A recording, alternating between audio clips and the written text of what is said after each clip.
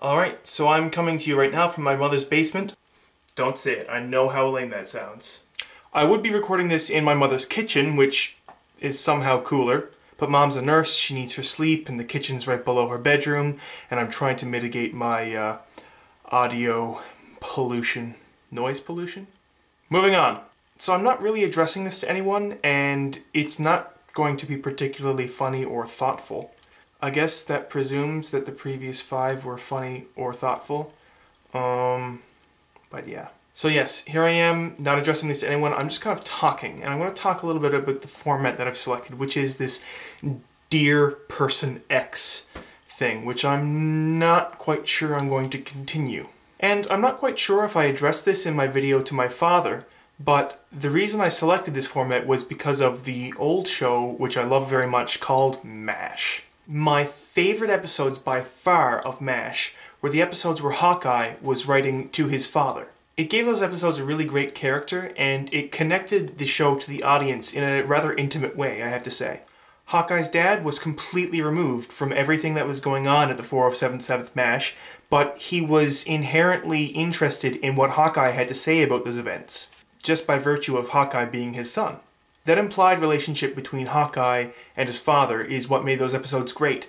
Even though Hawkeye was the only one who ever showed up on screen, and you never even read Hawkeye's father's letters directly, you knew that there was some sort of relationship, some fundamental relationship going on there. So that absolutely fundamental father-son relationship implied something very, very large in those episodes of MASH.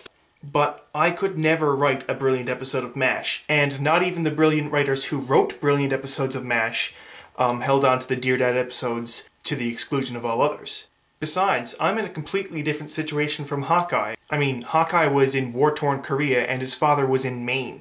But right now, where I am, as opposed to where my father or anyone else in my audience is not a fundamental enough difference to make a compelling foil.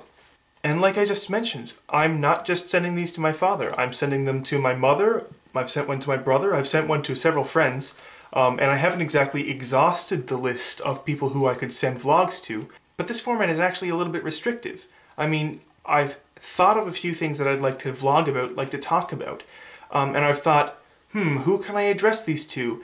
And the same 4 names come up every time. And the only reason that those 4 names keep coming up every time is because those are the 4 people with whom I can talk about anything.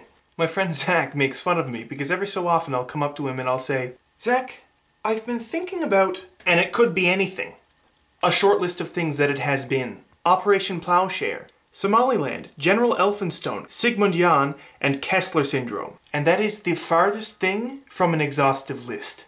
So I think I'm going to stop clinging to this Dear Person X format. Because, let's be honest, if I don't, every second vlog is going to be either Dear Dad, Dear Zach, Dear David, or Dear Brian. And not that I don't like those people, in fact I like those people a whole lot. But the times I would be most likely to invoke their names are the times when I should probably just not be addressing anyone at all and just talking, because those are the things that I'm thinking about. As an aside, I think that's why those 4 relationships are so important to me, is because I can just talk about literally anything, no matter what the subject, no matter if they have expertise in that area or not. Those are people who let me talk. Thank you so much. You are martyrs, every one of you. And that's all I've got to say right now. Hopefully I can edit it down to 5 minutes or less. Thanks to those 10 people who have subscribed, and thanks to those people who have encouraged me on Facebook. It actually means a whole lot. I hope that this vlogging thing can grow into something that each of you can enjoy, and all of my friends and family can enjoy, and even strangers can enjoy. And I hope it can become something that I'm really proud of as well. And that's it for me. Yep, it's my mom's basement, complete with embarrassing portraits. High school. My brother, I have no idea when. Isn't he a cutie? And this one from an age long past. Me, my brother. Aww. Yes! Even though I had to cut a section about filial piety as it relates to Confucianism.